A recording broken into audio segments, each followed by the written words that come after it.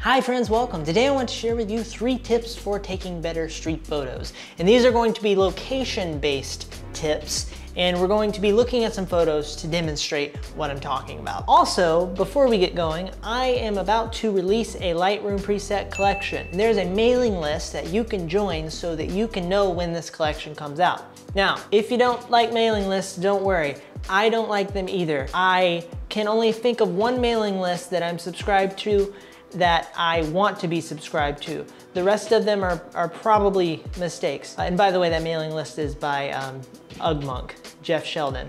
Great company, sweet dude, he makes great shirts. This is actually an UGG shirt. Anyway, I hate annoying mailing lists, and I don't want your mailing list to be for me to be annoying. So this will involve occasional product updates, like the one that is going to happen whenever I release the preset collection, occasional, and then occasional things I like type of emails, inspiring photos I may come across, or like, I don't know, 3 tips for taking better street photos, something like that, things I like. I don't know exactly what it's gonna be yet, it's gonna evolve, but at least right now, occasional those things. Links below if you would like to join that mailing list. Also, if you're interested in that, if that's an interesting thing to you, please let me know, this whole mailing list concept, and if there are things you'd like to see, let me know.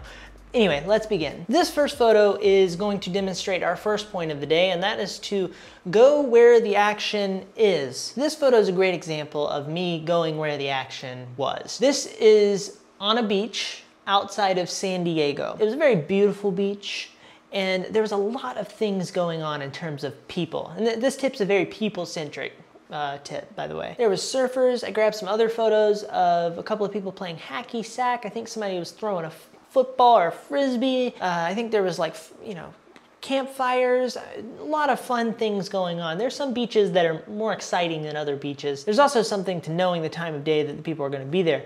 But in this case, there was a surfer who was walking, and he's walking from right to left. I noticed that he was going to align with these birds, and I was like, oh boy, this is going to be glorious. So I stood there and took a couple of photos, and I really like how it turned out. Next we have this photo. This was taken at Venice Beach Skate Park, and that is certainly a place of action. There are a lot of talented people there, zipping around, doing flippity-doos. It was a lot of fun. It was a unique place. It was a unique skate park environment, really, and there was a lot of foot traffic, or I guess I should say wheel traffic. I can think of like 5 photos from that day that I'm very happy with. Next we have this photo from another beach. This one is on the opposite coast of the United States. This was taken in Florida. There was a fireworks celebration. It was either Independence Day or New Year's, probably Independence Day. This is another example of going where the action is. It's an event where people gather, and they were gathering to watch something visually spectacular. We had some fireworks being shot off of a barge in the Atlantic Ocean. So you have a bunch of people gathered around. You have a lot of opportunities for serendipity in that type of environment. Okay, tip number 2, visit the same location over and over. This is an example of that. This was a place that was nearby where I lived in Salt Lake City when I lived in Salt Lake City. And I had, visited this place a couple of times to capture the trains coming by. But this photo is a unique example of that location because there was a snowstorm and you have this lovely, dramatic, moody feel. It was at night, you have all the nighttime lights on, the beam on the front of the train.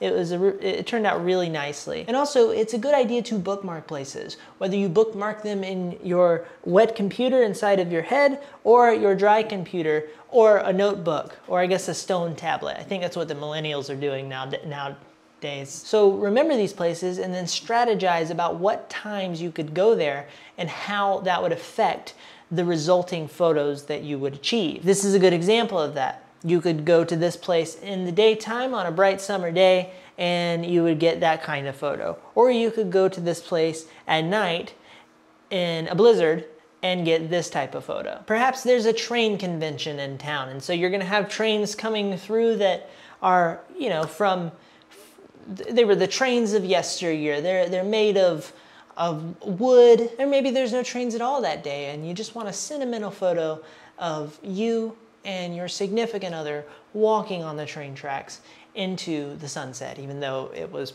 a north to south train line. Photoshop. This is another example. This was taken at Salt Lake City Airport, also when I lived in Salt Lake City.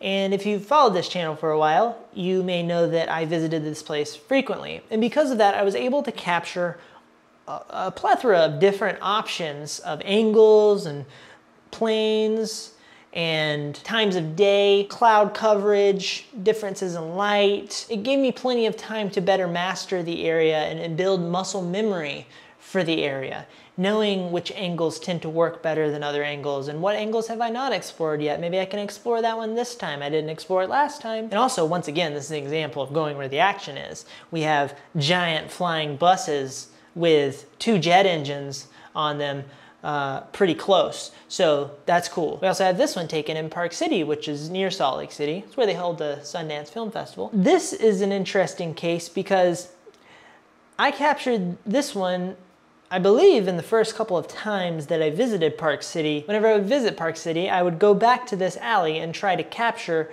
more photos that were successful, like this one, and did not have a lot of luck. So sometimes you get a really good photo quickly and then never again. And then sometimes you wait a really long time and then finally get the successful photo. Either way, me putting myself in this alley gave me more opportunities for serendipity. Then we have this one, which was not taken by me. And this place probably has very different lighting according to what time of day you go there. So by returning to this place over and over, you could see the patterns in lighting, what it does. Also, once again, returning to the place over and over will create opportunities for serendipity with people. We see that there's a stroller coming through with some yellow on it, which matches the environment nicely. Also, there's a general yellow and black theme to the people in this shot, and of course a yellow and black theme to the shot as a whole. So the whole thing feels quite wonderful from a color palette standpoint. So we have a lot of things aligning beautifully in this photo, but you're not always going to get this shot the first time you show up to a place. So bookmark it and come back, or don't. I don't care. But what I do care about is your well-being. So be sure to eat a healthy diet and exercise regularly. Tip number 3 is try different angles. And to demonstrate that, I have a couple of photos by my Chicago living friend and photographer. His name is Daniel, and he took photos of the Christmas trains when they showed up in Chicago for Christmas. Shocker. Here we have a photo taken from up high, I believe with a drone. He does a lot of drone photography. We have the train coming through. We can see the city in the background. We see the lights from the train on the side of these buildings as it's going by. So we have a very specific angle of this train that's quite exciting. And because we're up high, we're able to include the cityscape and other elements as well. It's a certain kind of photo. But if we scroll down, we have this photo taken from below the train. Above the street, but below the train. We're looking up at the train now. Completely different angle. This one was taken on his feet, the traditional way. Although not too traditional because he wasn't using like a wet plate camera for this. But you can see how different these two photos are based on the angle shift. Now, of course, location shift as well. But my point is when you go to a place, look at it from different angles. Don't just shoot from eye level. Don't just shoot crouching down. Try to find ways to get up higher. If you have a drone, maybe throw a drone up. You can, your angle is gonna change dramatically at that point. And if you go where the action is, return to the locations over and over and try different angles, there's gonna be opportunity flowing forth like a waterfall upon your face. You might drown in all the serendipity. But hey, with all that said, that's it for this one. I hope you enjoyed it. I hope you found it helpful. I would love to hear when any one of these tips have paid off for you. Please feel free to share below. I'll be happy to engage with you guys.